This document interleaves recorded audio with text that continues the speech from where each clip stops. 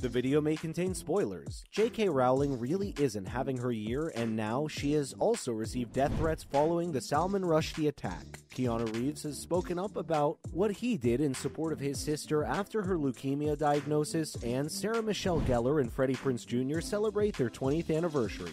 Want to know how? Stick around until the end of the video and we'll tell you about it. So let's start with J.K. Rowling receiving death threats following Salman Rushdie attack. Police have started an investigation. An online threat was sent to J.K. Rowling after she had sent out a tweet in support of Salman Rushdie after she was attacked in New York City. Rushdie had faced years of death threats after his novel The Satanic Verses was released, which is considered to be blasphemous by some Muslims. This led to Rushdie going into hideout for almost 10 years after the release of the novel in 1988. Rowling is one of the many who stood up in support of Rushdie, but officers have already been investigating online threats that were directed at Rowling after the author had voiced some controversial statements regarding gender issues. Warner Bros. Released a statement in which they strongly condemned the threats against Rowling, and they stand with all their storytellers, authors, and creators who have bravely voiced their opinions and creativity. But now, Rowling is again under threat. She tweeted a screenshot of the threat which read, quote, "Don't worry, you're next." The text had been sent from an account in Pakistan, which has since been removed. Rowling expressed that she felt very sick at the news of the attack on Rushdie and hopes that he'll soon make his recovery. Rushdie has been taken off of a ventilator a day after he was stabbed by Hadi Matar and is able to talk again. Next up, Black Lightning star Charles B. Dean dies at 32 after a sudden illness. The sudden news of the death of 32-year-old actress Charles B. Dean comes as a lightning strike on a sunny day. Best known for her role as Cyanide in the CW show Black Lightning, an assassin with lethal combat skills and a bulletproof skin. But the up-and-coming actress also works on Blood in the Water, an interview with God, and Don't Sleep, and was a successful model who starred in many campaigns. Her last Instagram post was only 5 days ago, a promotion for one of those campaigns. She looks stunning as always in a black and white shot wearing classic jeans and a corset top. Representatives for Dean's family have told TMZ that she died after an unexpected sudden illness in a hospital in New York City. The South African actress also starred in the upcoming movie Triangle of Sadness opposite Woody Harrelson. Triangle of Sadness tells the story of a cruise for the super rich that sinks, and thus leaves behind survivors, including a fashion model celebrity couple trapped together on an island, and Dean portrayed Yaya. This movie is scheduled to be released in the United States on the 7th of October, 2022. Following, Keanu Reeves has spoken up about his support he gave his sister after her leukemia diagnosis. Keanu Reeves has turned 58, and he's able to look at a legendary and prosperous career that he worked hard on to create. And while his on-camera accomplishments are always hailed, sometimes his incredible generosity stays behind in the shadow of Reeves' fame. Reeves may be worth at least $100 million.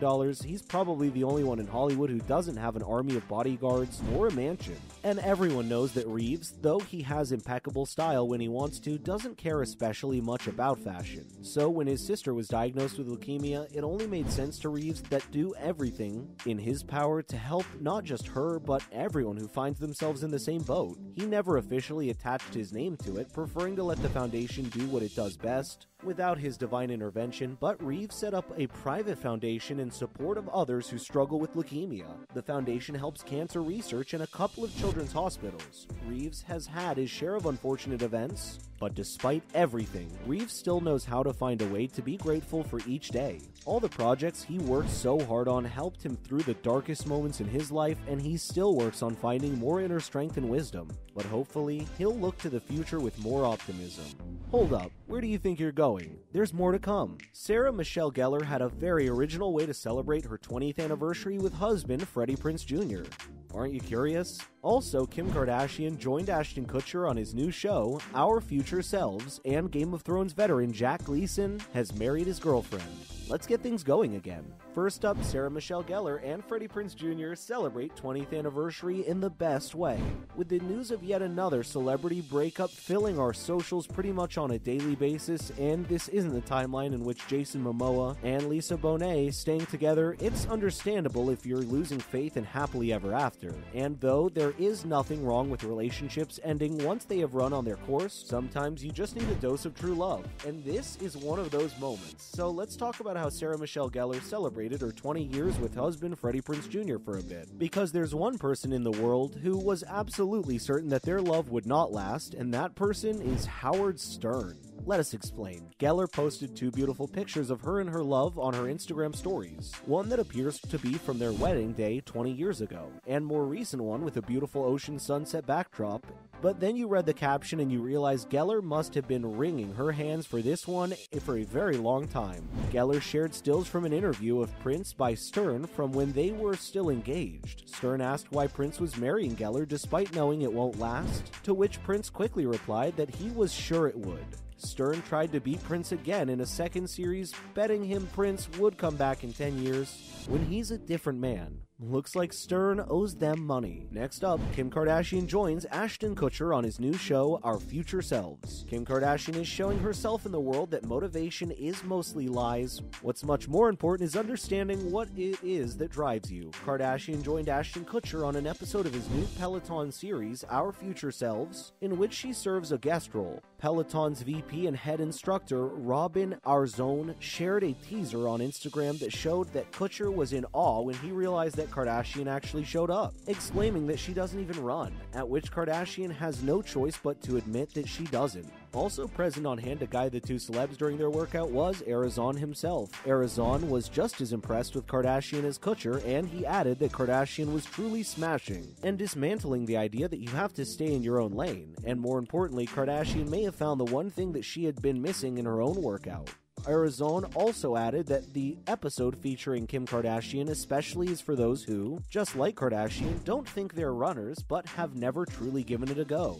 New episodes are released on a weekly basis and are dropping every Tuesday, right up until the forthcoming TCS New York City Marathon, which takes place on the 6th of November 2022. And the happiest for last, Game of Thrones veteran Jack Gleeson marries his girlfriend Roisin O'Mahony in Ireland.